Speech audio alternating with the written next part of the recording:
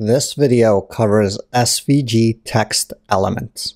The structure of this video is as follows: SVG Revisited, SVG Text Elements, Adding SVG Text Elements, D3 and SVG Text Elements, D3, Data, and SVG Text. The summary. Alright, let's get started. SVG Revisited. SVG is a vector-based graphics system. SVG is a family of specifications for creating vector graphics. Since vector graphics are not created out of pixels, they can be scaled up to larger or smaller sizes without losing image quality. The SVG system creates DOM objects for each graphical element. Things within the SVG viewport's dimensions are visible. Things inside the SVG tags, though outside the viewport dimensions, are not visible. SVG images and their behaviors are defined in XML text files. Since the DOM includes XML as part of the DOM specification, we can use the DOM to access and update the structure, content, and style of SVG images. This means that SVG elements can be styled using CSS, just like HTML. So far, we have covered the basic shapes that can be made in SVG. One very important part of data visualizations we have not covered yet is text. SVG Text Elements. Typography is the art and technique of arranging type in order to make language visible. The arrangement of type involves the selection of typefaces, point size, line length, line spacing, adjusting the spaces between groups of letters, and adjusting the space between pairs of letters. Additionally, color, readability, and legibility are important parts of typography. One of the most important parts of data visualization is text labels and axes. Text labels and axes help to set the ground floor of understanding. It tells us about scale, about relative scale, and it lets us figure out the space we are operating in. After all, if the graph or visualization is missing text, then it is very hard to read. This chart could be a great one if we were talking about the cost of a business going down. This chart could be a terrible one if we were talking about the number of kids who receive adequate nutrition. This chart could be misleading in that the amplitude of the y-axis could be statistically insignificant. This chart could be misleading in that the lowest x and highest x could be millions of years apart, whereas we only care about hourly increments. This chart could also be completely wrong if we had asked for a chart about the unemployment rate and this chart was about the number of clowns over the last century. Without text on the graph or chart, we are operating blind, which, as you can imagine, is not the goal of data visualization. SVG provides a keyword for defining a graphics element consisting of text. The SVG text element has attributes and properties that indicate things like the font specification, writing direction, and attributes for how to exactly render and paint the characters. Because SVG text elements are rendered using the same rendering methods as the rest of the SVG graphical elements, the same coordinate system, transformation, and etc. apply. The SVG text element renders the first character at the initial current text position. This position is defined by the X and Y attributes of the SVG text element. This tells us that the text will start to be drawn at point 50, 50 with the font sans serif and with the font size of 12. We can even apply rotation to each glyph of the text. Adding SVG text elements. Adding SVG text elements. Looking at the example again, let's cover how to build the text element. We compare it with building a circle, something we already know how to do. First, we need to use the keyword text, just like the circles use the keyword circle. Next, we need to define the X and Y coordinates of where the graphics element is drawn from. In the case of the circle, it is the center point. In the case of the text, it is the bottom left corner. The radius tells us how far the circle goes out. For the text, we do not define this. It goes out as far as the actual words between the text tags go. One important thing to notice is that the text keyword has an opening and closing tag. The text inside of the opening and closing text tags is the actual text that is written out in the SVG image. This is important to keep in mind because so far we have just added attributes and values to the keywords and haven't specified anything inside of the opening and closing tags. Just like we can specify extra attributes to the SVG circle like the fill color, we can specify extra attributes to the SVG text. The ones we focus on are the font family, the font size, as well as the fill. This tells us that the text will start to be drawn at the point 50, 50 with the font family sans serif with the font size of 12 and the fill color of red. We can thus write an HTML file as follows, and the browser will understand it correctly. When we load this in the browser, we get the following. The purple circle shows up as we would expect. The red text shows up on the screen and is visible in the Developers Tools Elements section. In this way, we can add text to our data visualizations to help explain and improve readability and legibility. The great thing about SVG is that all of the keyword elements are constructed the same. There are attributes and their values. As you can imagine, this makes it familiar, easy, and flexible when we go to add text using D3. D3 and SVG Text Elements. For SVG basic shapes, we already know how to add attributes using D3. Adding attributes and their values to make SVG text will be the same using D3. The one thing we need to cover is how to insert the text into the opening and closing tags. We need to tell D3 that we want to put the word circle into the SVG text example on the screen. This is the D3 text operator. If a value is specified, then it sets the text content of all the selected elements to the specified value. If the value is constant, then all of the elements are given the same text content. If the value is a function, then the function is evaluated for each element in order. Using the D3 text operator, we can set the text of the SVG text. Because the D3 text operator allows for constant values as well as functions that return a value, we can dynamically set the text content of the SVG text. Let's take a look at the JavaScript console to see how this works. We start with what we already know, how to create SVG circles using D3 and data.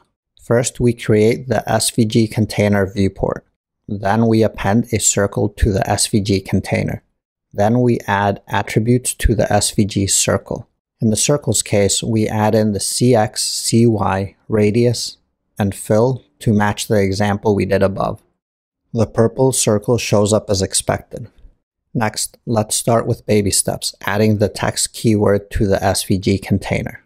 Given how we added the circle to the SVG container, we can append the text keyword to the SVG container. The text keyword shows up as the last child element of the SVG container because we use the append.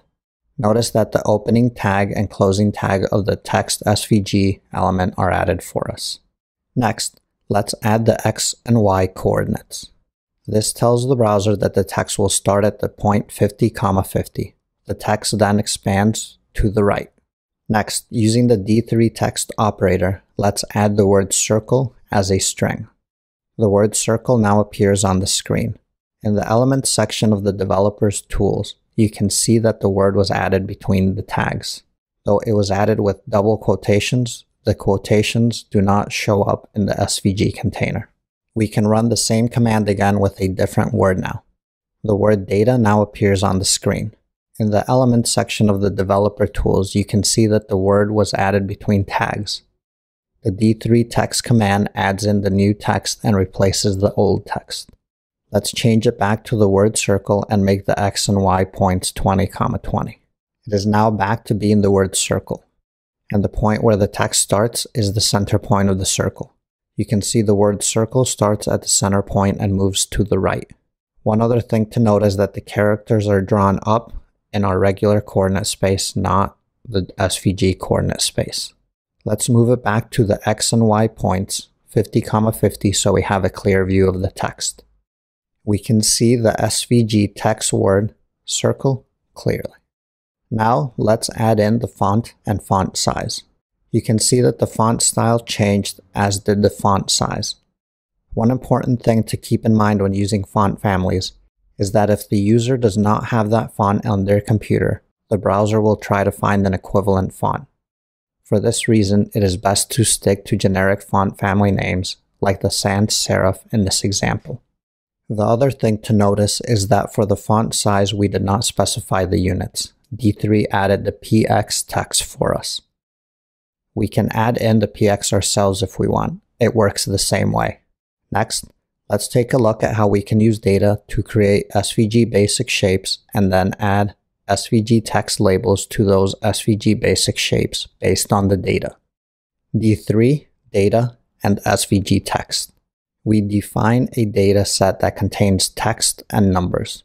This data set is based on the top 50 largest cities in the world and their population as measured in millions according to Wikipedia. For now, we design a super basic data visualization. We will create circles where the radius is based on the population in millions. Then we will add the name of the city next to the circle. We position the circles on the graph based on their index number. To the JavaScript console. First, we define the data set. We will use this to bind each JSON object to each circle element. First, we start by adding an SVG container. This will contain all of the elements of the data visualization. Next, let's add circles to the SVG container and attach the data. The circles now appear. We check to make sure each JSON object was bound to each circle. The JavaScript object was bound to each circle. Next, let's use the objects to create the circle attributes. We position each circle according to its index, remembering that it is 0 indexed. The radius of each circle is defined by the population. The circles now appear in the SVG viewport. The circles decrease in size as they go from left to right and from up to down. This is expected and it shows what we want, the relative sizes of the cities. However, as we covered earlier, without looking directly at the data, it is hard to know which circle pertains to which city. Let's add SVG text labels to each circle based on the data. We use the same D3 pattern as before, except this time, instead of adding SVG circle elements, we are adding SVG text elements. We bind the data set in the same way. Each SVG text element gets its own JSON data object. Each SVG text element gets its own JSON data object. We check to make sure each JSON object was bound to each text element. The JavaScript object was bound to each text element.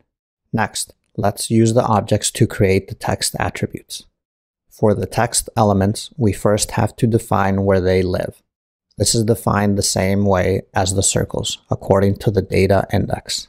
This has given each text element the attribute and value to match the circle.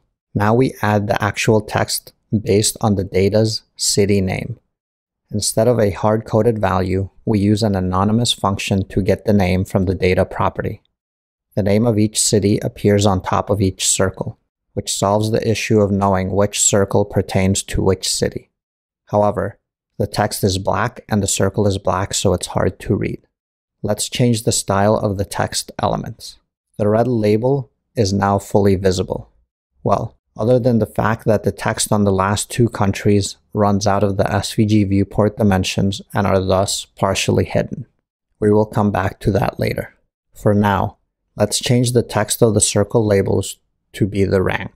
Because the D3 text operator replaces the text, we can just call the text operator again with a function that returns the rank instead of the city name. The rank of each city is now visible, and because the font is still red, we can read it. However, without specifying what the number next to each circle means, we have no way of knowing whether it is a population or rank. Because we use a function to set the text, we can concatenate a string and a number to set the text to a better explanation. And there you have it.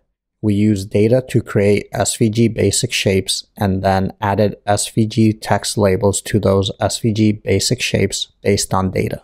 The summary. This video covered SVG Revisited, SVG Text Elements, adding SVG Text Elements, D3 and SVG Text Elements, D3 Data and SVG Text, and the summary.